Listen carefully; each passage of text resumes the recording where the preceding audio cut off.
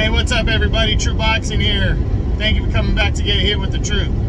So today doing the announcement that Fury versus Dillian Whyte is on. Tyson Fury and Dillian Whyte, the long-awaited mandatory title fight between these two is finally happening, and it's taking place Saturday, April 23rd on ESPN.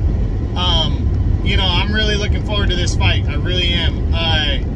You know, I've been waiting for this. I'm excited for a lot of different reasons. One, it's two of the top 5 guys. Two, this is Tyson Fury, the best heavyweight in the world, one of the best fighters overall in the world, one of the guys you can't wait to see fight because of his height, his reach, his power. You know, he's entertaining. And I'm excited because Dillian Whyte finally gets a title shot, you know? This has been the guy, and maybe Charlo, Andre, Benavidez can take note that this dude took risk to become the mandatory challenger. And he almost lost it a couple times. He even got knocked out, but he got the rematch with Povetkin and knocked him out and kept himself in line for the title shot. And now he's finally cashing in. And I'm happy about it. I really am. I cannot wait to see Fury and Dillian Whyte. And you know what? Dillian Whyte feels slighted. He's not happy with the purse strings, you know? He's making more than he ever made, but he wanted a bigger piece of the pie. And you know, he didn't get it the way he wanted it. So now he's got to fight. He's got to fight.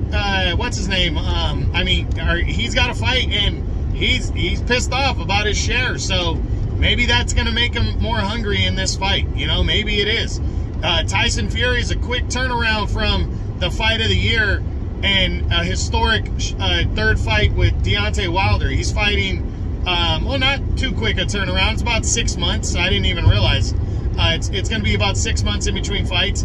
Dillian Whyte, though, has not fought. It's going to be over a year for him by the time he gets back in the ring against Tyson Fury. So, going to be interesting. This is a huge fight for the United Kingdom.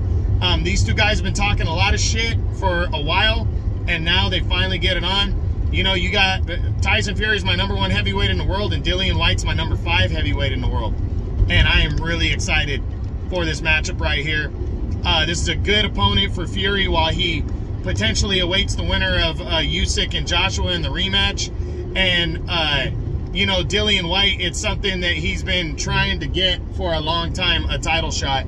And now it's finally here, and I'm really excited to see it. So make sure you guys are tuning in Saturday, April 23rd. It's going to be on pay-per-view. I hope they do a good undercard because, man, boxing is going to bleed me dry over a matter of 3 or 4 weeks. You got Errol Spence and Yordenis Ugas on April 16th, and you got the 23rd, Fury and Whyte, and then you got Canelo and Dimitri Bivol fighting on May 7th. So big time action coming up. But man, I am really happy and excited that Fury and Whyte is on for the WBC heavyweight title. And that's what I got. That's my video. So I hope you guys are excited for it.